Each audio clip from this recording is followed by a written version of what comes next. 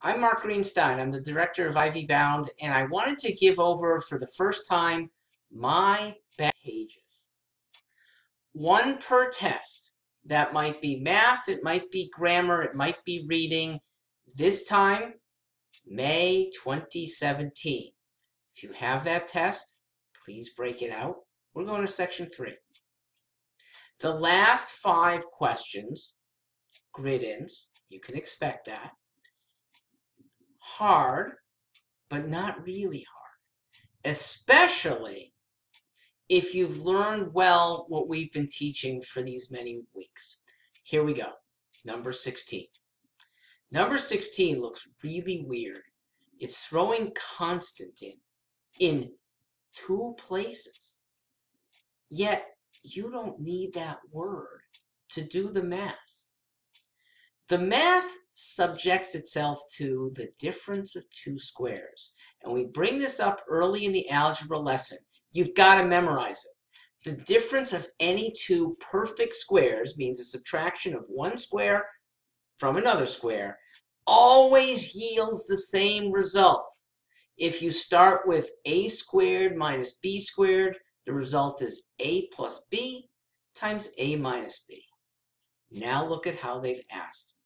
They give you an a, they give you a b, that if multiplied is a squared, is x minus 4 times x plus 4. That falls into the difference of 2 squares perfectly. So when they go and ask for a times b, it really is x plus 4 times x minus 4.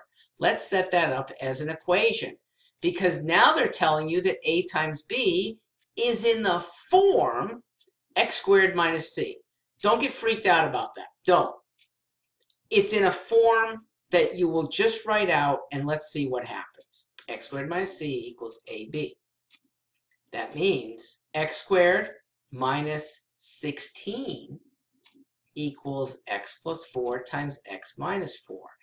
That minus 16 is your multiplication of 4 times negative 4.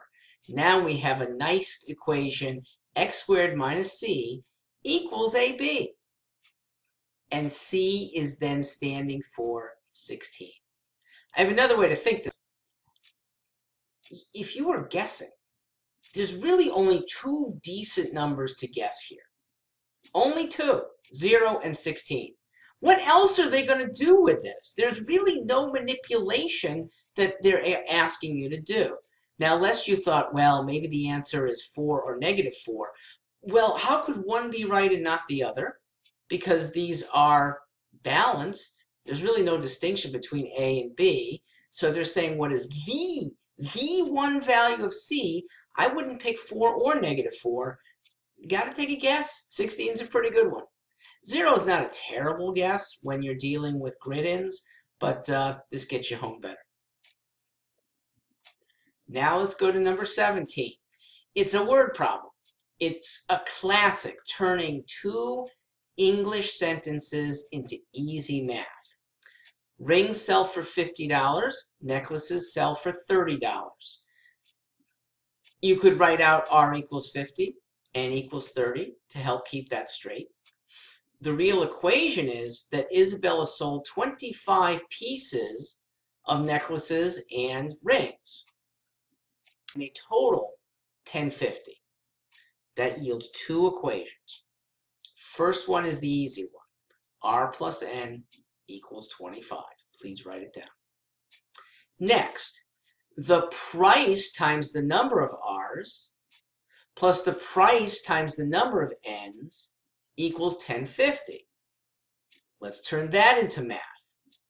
50R plus 30N equals 1050.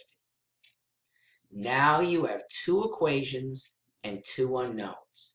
This is very solvable, your choice of substitution or lineup. Since substitution is very quick here, that was my method. I chose, since I'm looking for N, to get rid of the R. R will get wiped out. R is 25 minus N. Plug that into the first equation. That means that 50 times 25 minus N, that's the R, plus 30N equals 1050.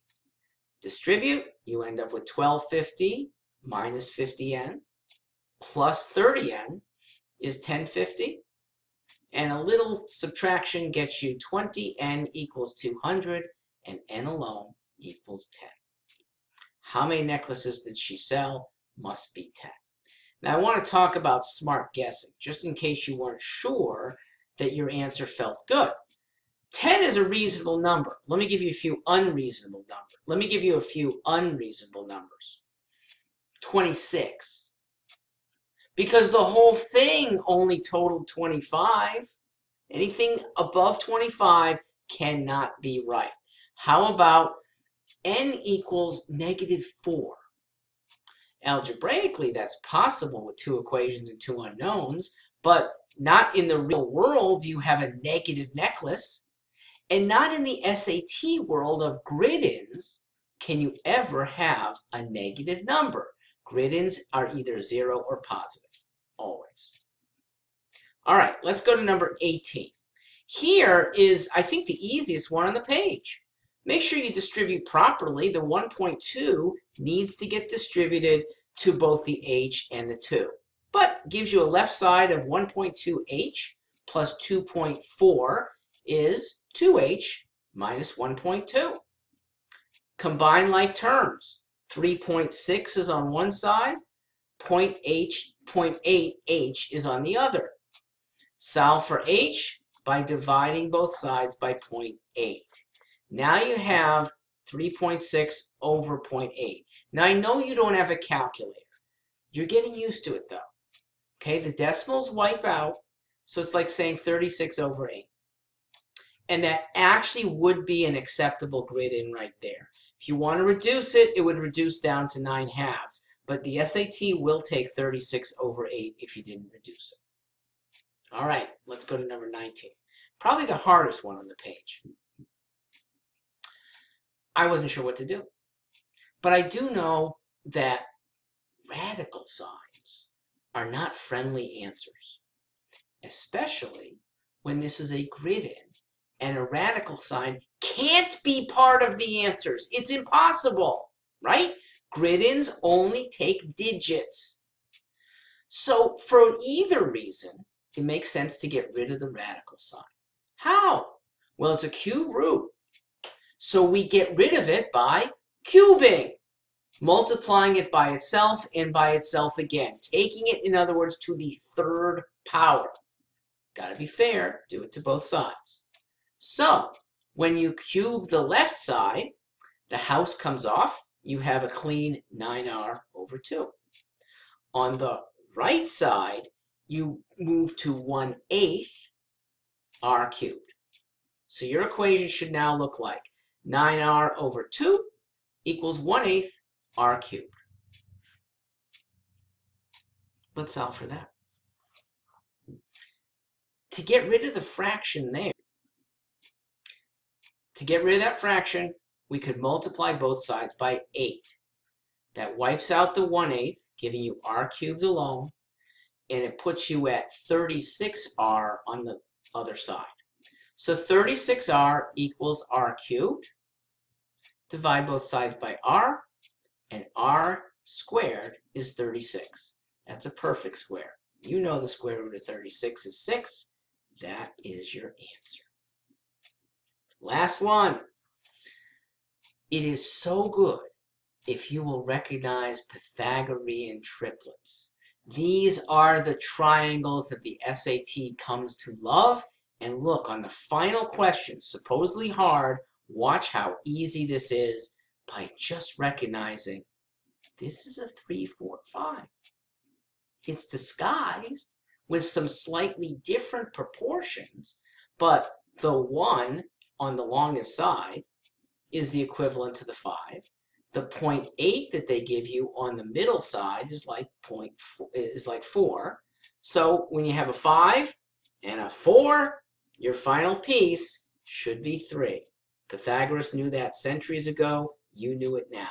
This is, instead of 3 though, proportionately, this is 0.6. You, instead of a 3, 4, 5 triangle, you have a 6, 8, 10.